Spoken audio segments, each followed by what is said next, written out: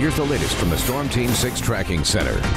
And the meltdown continues. Pretty soon it will be a challenge to find any snow outside.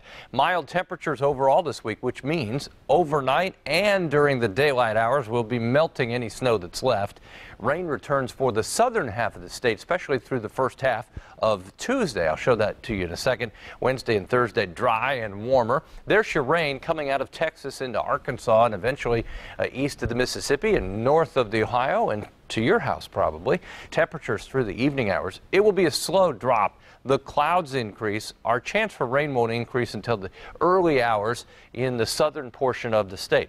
TrueCast, 11 o'clock tonight, the cloudy skies showing up as the all gray. 7 o'clock in the morning, Terre Haute to Indy to Richmond. That's the northern edge of the rain. And then by 11, drifts a little more to the north and through the southern half of the state. We'll see rain chances decrease as we go into the afternoon hours. Rainfall potential generally 1/4 of an inch, some spots. Bedford, Seymour may push 1/2 inch of rain.